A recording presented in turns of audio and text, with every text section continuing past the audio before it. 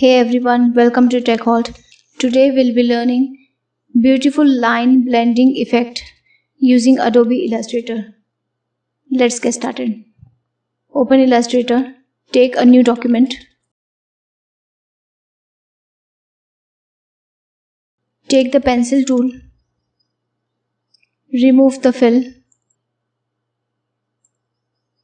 Start drawing a few lines.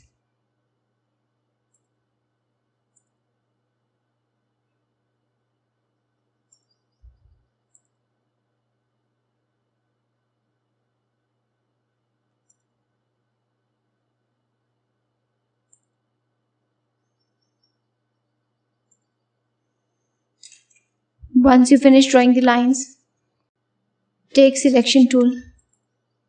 Select the first line. Select blend tool. Click on the second line.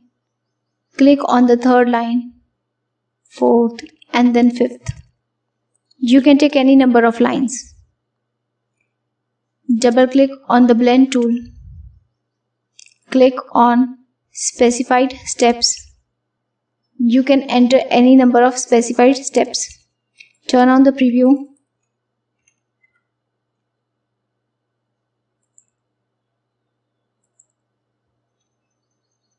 So this is the effect you will get.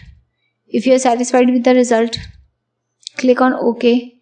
If you want more steps, you can add the number of steps.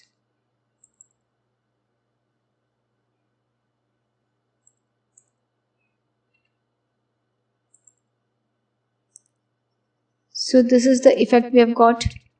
Next is go to swatches, open library, go to gradients, color combinations. Here you will find some gradients, or you can take your custom gradient also. So simply select the gradient you want, but remember, we do not want to put the gradient in the fill.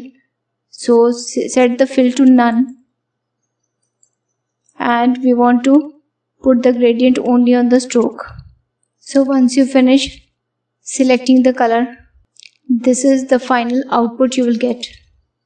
You can put this on a dark background and see. We'll draw a rectangle.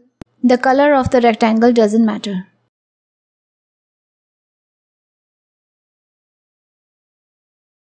Go to Object, Expand the fill and stroke. Click on OK. Right click, Arrange, Bring to front.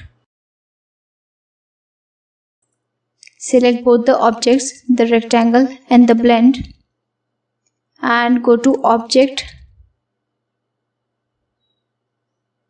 Clipping Mask, Make, or you can press Ctrl+7 so that the extra area is cropped. And then you can put it on any color background. You can take another rectangle with any color and